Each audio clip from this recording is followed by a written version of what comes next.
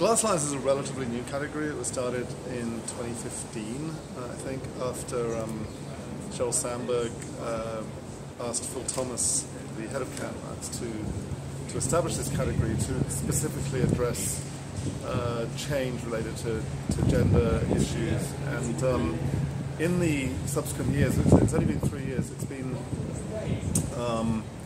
expanded somewhat to talk about all positive change against bias and discrimination. So this year, for the first time, the organisers decided to make it a live judging session. So what we had was all the shortlisting was done from home. It was done online, and the finalists, the 27 shortlists, were told that they would have to come and present their cases in person at Cannes about a month before. So we published the shortlist early. We came here and we saw live presentations, 10 minutes each, with 10 minutes of Q&A from the jury.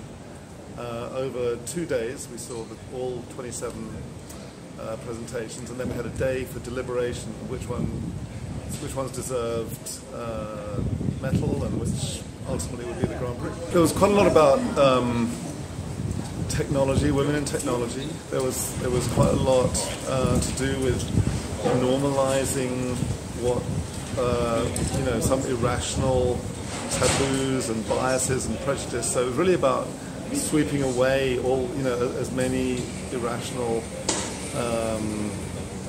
sort of biases that we have, and there are many clients and agencies that came together to tackle these issues. And actually the interesting thing about this category is that it's subdivided into two. One is commercial brand work, the other is NGO work, and so only the commercial brand work is eligible to win the Grand Prix.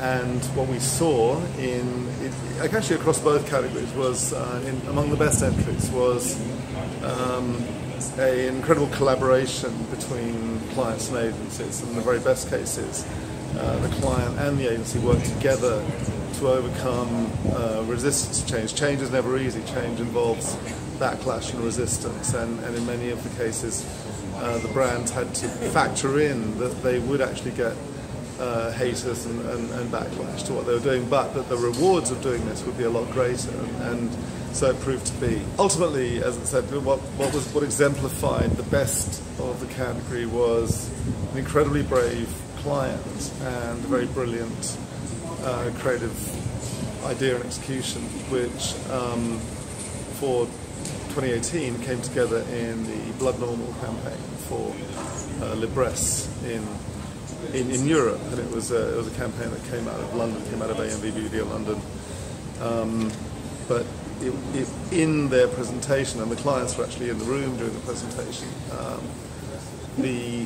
it became clear that the clients themselves were taking an enormous risk in doing this, and I think the quote was, "I'll probably lose my job, but let's do it anyway." And this is really about challenging the taboo.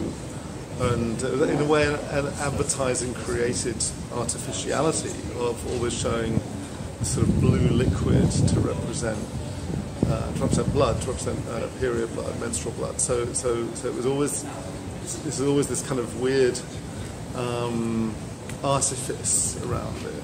And what they decided to do was to challenge that and say we shouldn't be ashamed or hiding or squeamish about this, because this is a totally normal part of life that half the world's population needs to go through for the survival of the entire race. So let's just grow up about it and think about it normally. So the whole campaign was a massively integrated case with film and digital and point of sale and just every kind of touch point that was covered. It was a direct challenge to the prevailing norms. As you'd expect, a very diverse jury,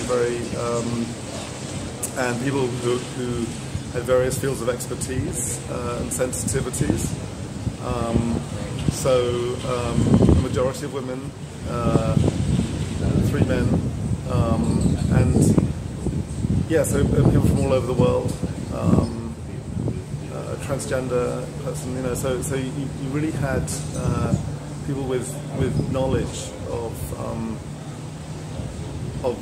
various things about the world that they could bring to it. It was an insight into the motivation behind the campaign, an insight into the passion behind the campaign, and I think in some cases, although it wouldn't change, a piece of work, it wouldn't make a bad piece of work good or anything, but it would certainly give an insight into the creation of that work and actually the genuine desire for it to create change. And the big learning that comes out of this is that promoting positive change in the world is a hugely important and thing for society, but it's also a very motivating thing for the community and consumers in general. So it really is a win-win for brands if they can promote relevant causes that align with their own values and align with the values of the people they're trying to reach. And I think doing so at scale with agencies and clients in partnership is the way to really create massive positive change.